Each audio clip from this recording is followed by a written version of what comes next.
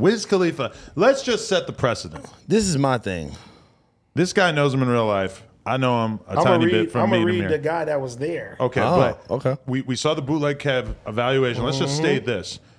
In the, I don't know, 15 years that Wiz Khalifa's been famous, have you ever seen him do something that made him seem like a dick? No. Never, right? Never, not one time. I've never seen him. I've never seen a story where he was portrayed as a dick. He's been through big breakups. He's been through beefs with other rappers. Never really saw Wiz come off as a dick. Bro, his personality ain't even like that. And if you know this man, bro, he the coolest nigga, bro. He really smoke and mind his business, and you feel me? And just, bro, he don't follow no trends. He stick to himself. Fuck that bitches. type of guy.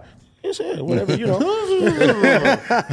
Well, that's what I was thinking. I'm like, man, who somebody must have really did something to piss him off. Well, I talked to them. I got the context of His everything. 80s cronies with the DJs as well. You already know. Those my niggas. And Mike Danger. Mikey Danger, bro, is a dope DJ, bro. He probably would say 5 words if he was here right now. That's what you keep saying about him. He's quiet.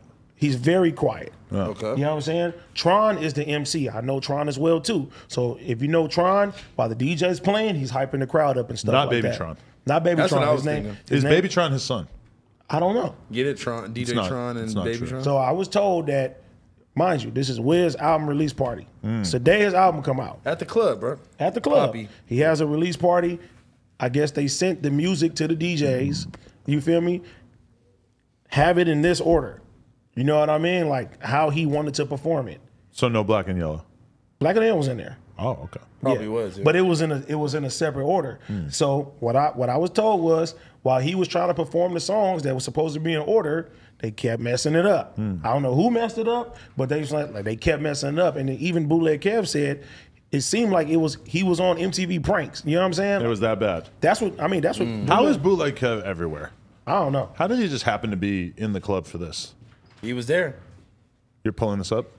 I'm about to read exactly what Bootleg Kev said. Okay. Well, yeah, okay. These tweets that we saw go off, or is this a text conversation? No, these are tweets. I mean, we can't read them. Nah, most people who give a shit about the situation are already seen it. Basically, Bootleg Kev said it was just insane how bad the dude was fucking up. And to me, I mean, if someone is fucking up at their job, I understand how the optics of it are bad if you fucking bark on them. But, and I'm more of a passive type. If my fucking waiter is taking too long, or if my fucking, somebody's if the guy who's working on my car is just fucking something up or whatever, I might be kind of a dick. But I'm not gonna yell at him or anything. I don't think Wiz didn't scream on him or nothing. He didn't get tough with him. He just kind of clowned him because he was so fucking frustrated. He said, "I'll fuck you up," but he was mad. He was frustrated. Slapped his hat off. Fuck you up. He said, if you want to fight, nigga, we could go outside or something. That's why they're saying he's MMA Wiz now.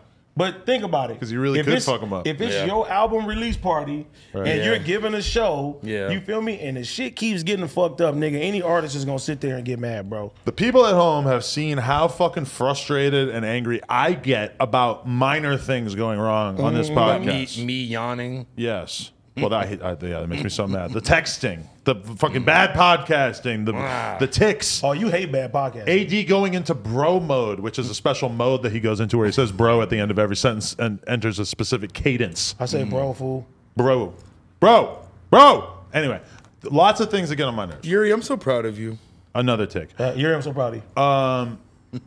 I could definitely see myself, if I was an artist and the DJ is fucking up, yeah, I could see myself wilding out. But then it's also album release party too. Bro, knowing that there's a million cameras pointed at you. Yeah, that's the only thing. It's He probably a had a tough little decision, liquor in him too. because you're basically incentivized as a famous person to never show any real human emotion in public because you know it's going to be misrepresented, and this is a pretty good example of that. You're just not allowed to be a fucking human being in the media these days.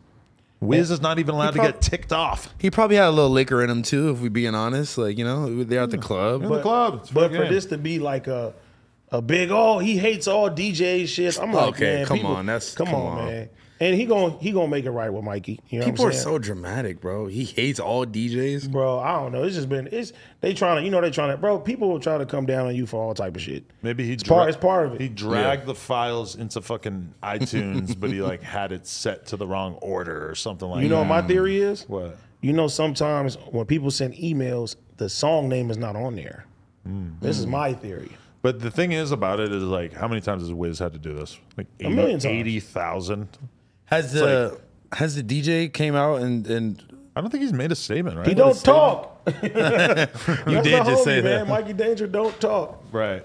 He slapped his hat off in the middle of him performing and shit. Yeah, that was fucking lit. I was kind of proud of Wiz. Like I like seeing people be real people in public like that, you know?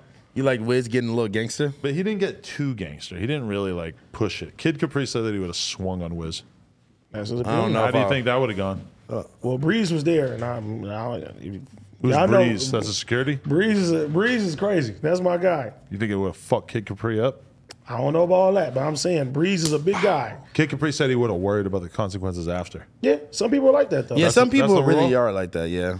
I worry about the consequences before and during and after. Yeah, me too.